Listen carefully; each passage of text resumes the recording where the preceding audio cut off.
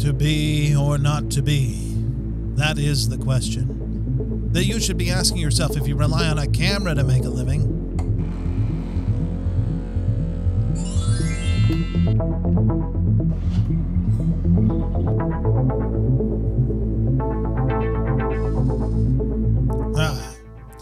Yes, AI is coming for your business. It's coming for your livelihood. Possibly. I don't know, it's kind of a complicated thing. I didn't want to believe it at first. I mean, I'd seen the clips of, like, Will Smith eating spaghetti that looked absolutely ridiculous, obviously not real. And so I told myself I had nothing to worry about. I still have nothing to worry about. Don't worry about anything. And then I kept seeing these clips pop up from Sora. And, you know, they're showing supposedly these amazing cinematic, realistic scenes that were put together by an AI image generator. But I resisted the temptation to click on those videos because I didn't need to worry about that. And then I finally did. And oh my gosh, boy, have I been blown away. I was completely wrong. We do have something to worry about here. I mean, some people do. Let me elaborate a little bit.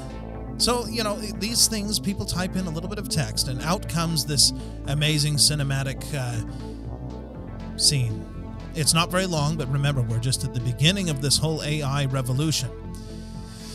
Does that mean that you, as a person with a camera, have something to worry about? To be honest, if you're in like real estate photography or something like that, or you're going out and recording real places, probably not. Probably not, because the AI, I mean, I'm sure there's somebody that's going to be able to type in something very detailed and specific and come up with some proxy of whatever the real thing is, but it's probably not going to look quite the same as the real thing, so you're okay for the most part. There are some caveats to that I'll get into in a little bit, if you don't mind waiting. Keep waiting. I could be AI. This could be AI generated. You don't even know this is no. I promise I'm not, even though I might be. But let's say Hollywood and television, they are the ones that are probably going to be heavily affected by this. Now, normally, you know, to create some amazing cinematic world or something like that, it requires a very large budget. You have to build the sets. You have to have the lighting, the cameras. And we're not talking about, you know, somebody in their A64 or A6500, I guess now it's the A6700, or even the Sony A7S III or the A7 IV. Sony makes good cameras, or a Canon or an Nikon, you know, or any of those others that people use.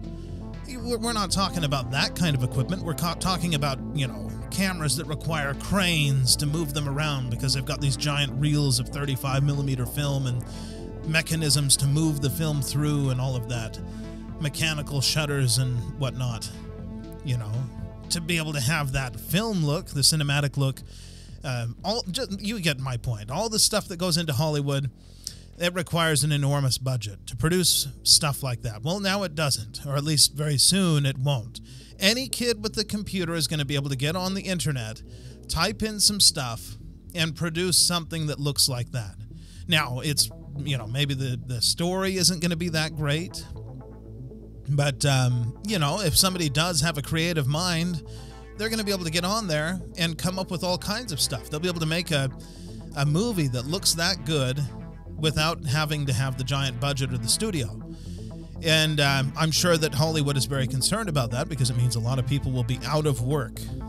Very creative people that have spent a lot of time and effort building skills, they won't be able to use them anymore because of AI. So areas of creativity that we thought the AI thing wouldn't be coming. Sure, it was coming for, you know, like accountants and engineers and that sort of thing. And I understand engineers can be creative, but you get what I mean. The creative world surely wasn't going to be threatened by AI.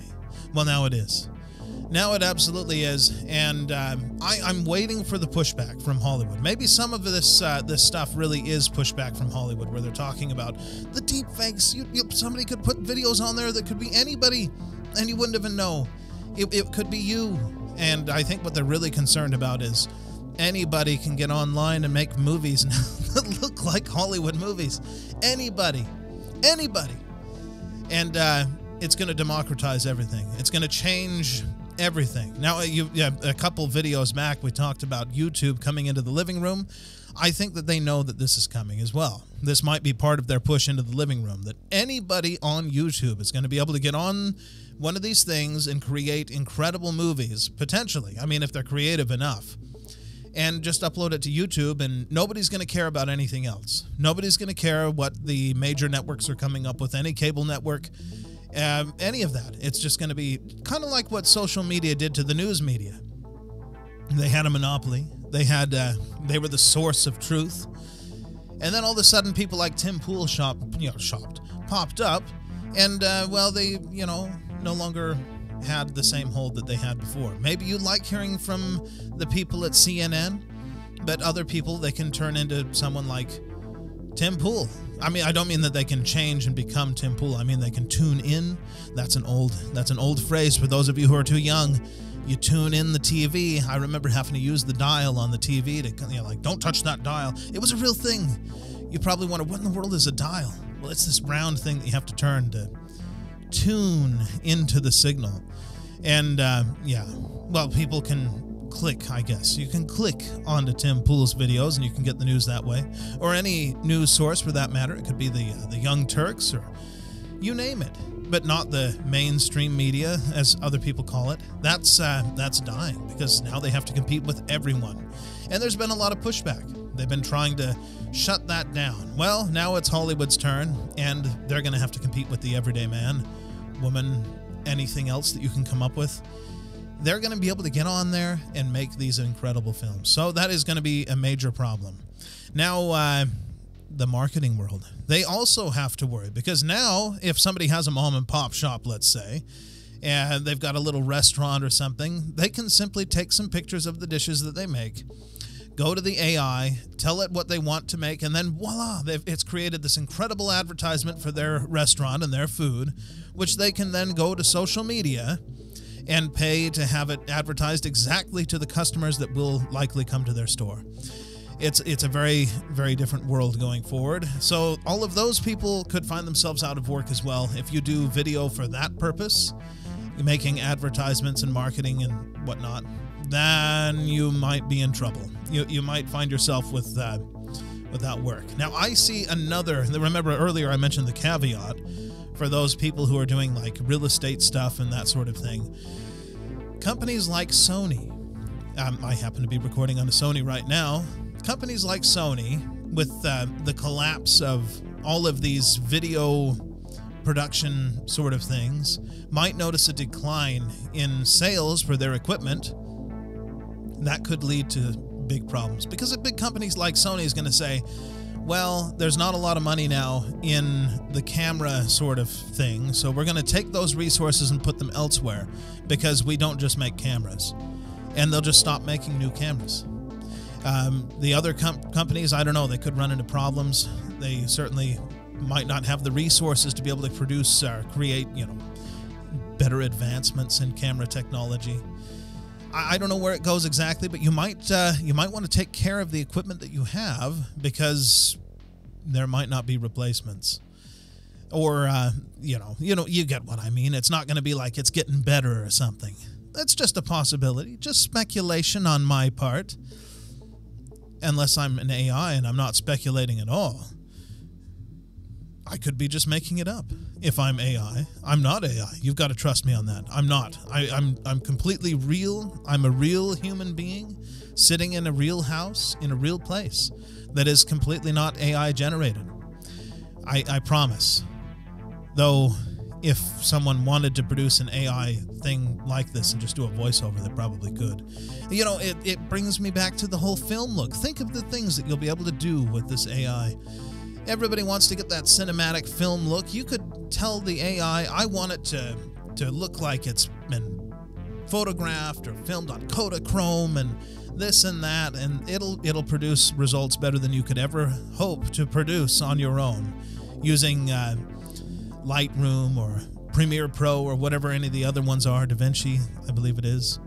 All that stuff that professionals use. I think professionals use it. I assume. All the people on YouTube say professionals use it. They claim to be professionals. Who knows? But yeah, the AI is going to be able to do it all with just a couple of words typed into, well, maybe you might have to use more than a couple of words.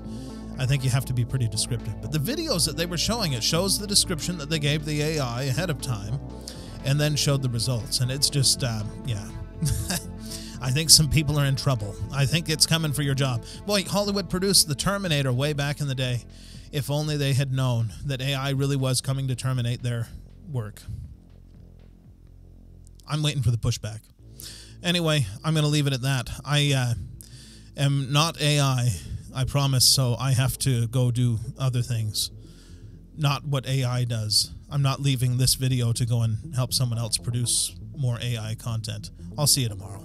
ไฟพะวงหลงเฝ้าสาวเจ้าบางปะกงทางห้วยงงหลงเกอหาโอเวรกรรมจำพรากจากไปไกลตา